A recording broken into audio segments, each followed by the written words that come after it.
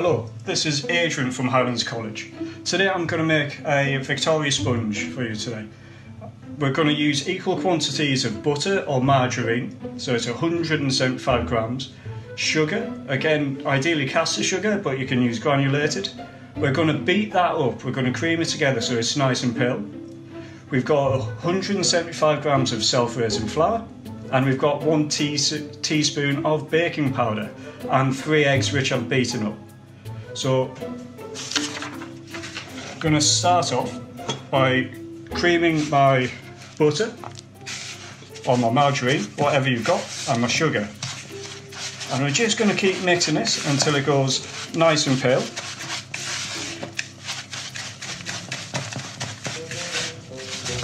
It doesn't take long. So there we go, it's starting to come together. The more you beat it, the lighter it is in texture. It's going to give you a lighter and smoother cake. If you're using margarine, it doesn't take long.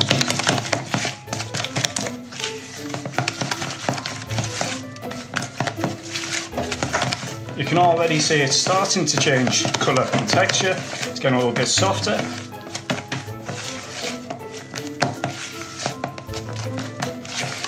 And that's it. That's as quick as it can be. So I've got my butter and my sugar in there. I've got self-raising flour and 1 teaspoon of baking powder. And I've got 3 eggs, which I've cracked into a jug and whisked. I'm just going to pop them together. When the flour goes in, we're not going to over mix it. We're just going to bring it together slightly.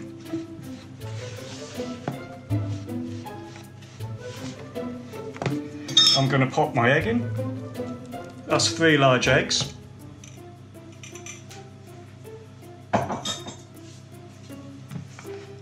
This much mix will give you a good sized tin. I'm using a 20 centimetre cake tin. I've just lined it with a little bit of parchment paper. And I've just oiled around the sides so it doesn't stick. So again, we're just going to bring it together.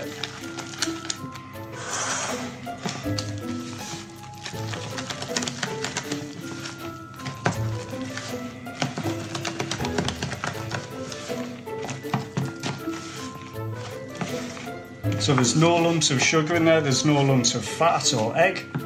It's all come together nice and smooth. Going to pour it into my 20 centimetre tin.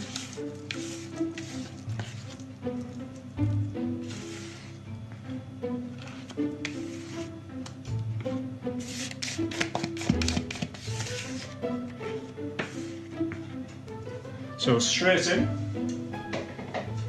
And all I'm going to do very quickly is just give it a little tap to make sure there's no air bubbles on the bottom.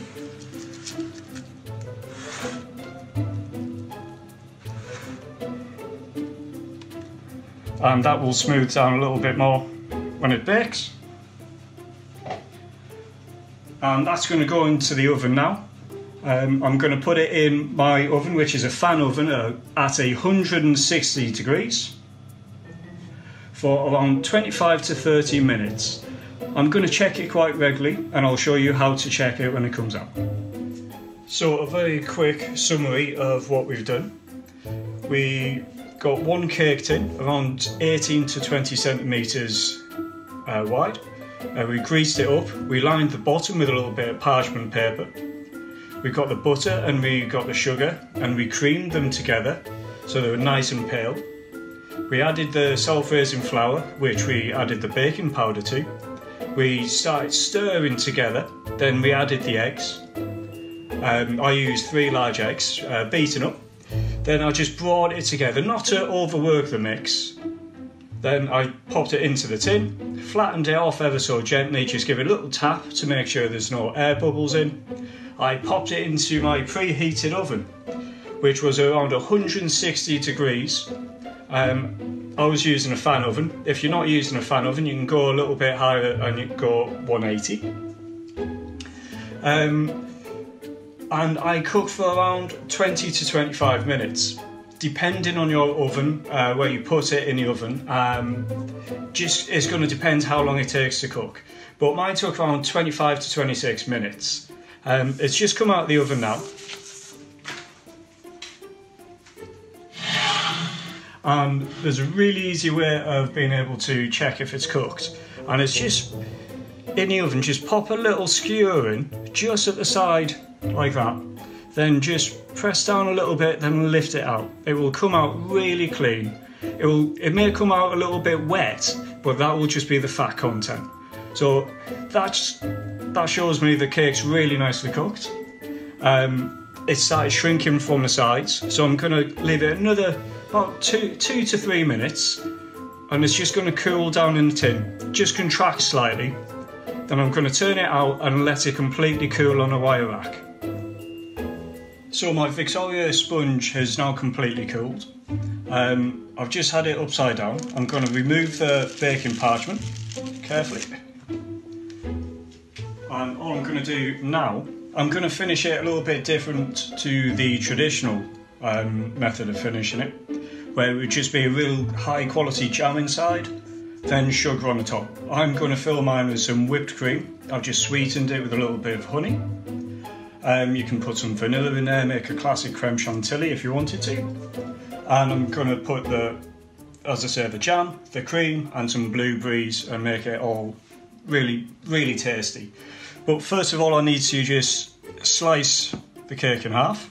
All I'm going to do is, with a serrated knife, just very, very carefully,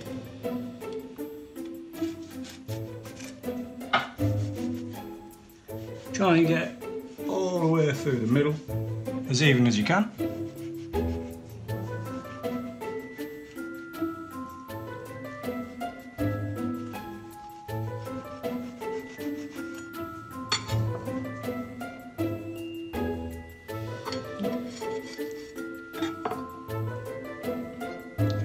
Then the base I'm just going to pop onto my serving plate, back on there.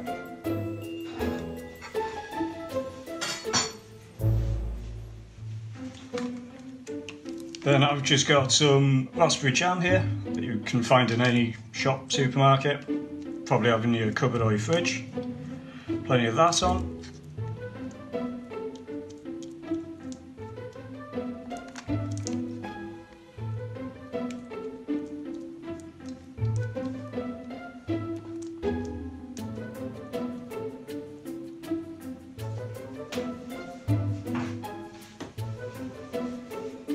Then I've just whipped some whipping cream, plenty of that on.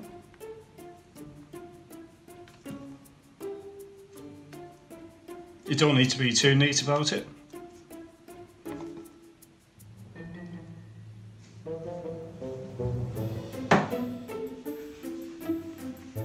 And now finally I've just washed some blueberries, I'm just going to pop them on. You can put any fruit in if you wanted, some fresh strawberries, raspberries. I'm just using blueberries as I've got them.